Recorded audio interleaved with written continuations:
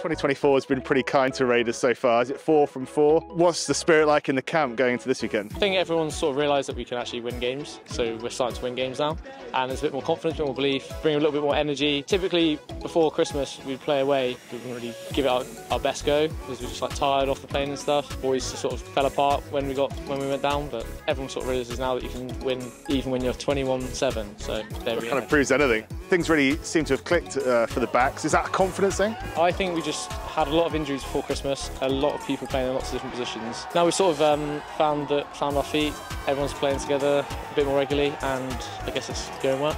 But it seems to have clicked for you as well. Does it help kind of getting a run of games at 9? Yeah, Geordie finally decided to start picking me, so I'll just shake it, of course. Yeah, it's quite nice to play in the position that's preferred. Like being stuck on the wing's not ideal, like you can touch the ball like 2 or 3 times.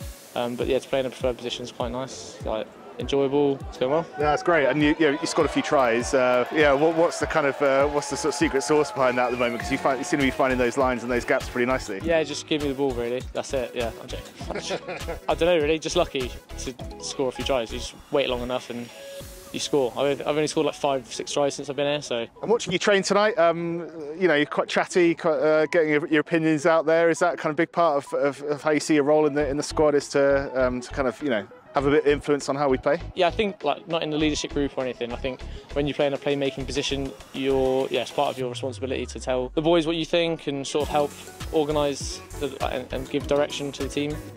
So I am a little bit chatty and probably a little bit mouthy at times. For you guys as a squad, how far are you looking up now, or are you trying not to get too far ahead of yourselves? I mean, I think the boys spoke about it before, and 8th would be our best finish. I think we can definitely achieve that, to be honest. I think a lot of the games that we have left to play, we can win them. It just depends on how much we want it really, because I think where we're losing games is like discipline, like sort of our aggression and energy and D, and those are things that you just have on the day or don't have on the day. But I think game plan wise, the way we like to play rugby is really positive. So it's just as long as we get those things right, we could finish, I haven't done the maths, but we could finish a lot higher than 8th, I think.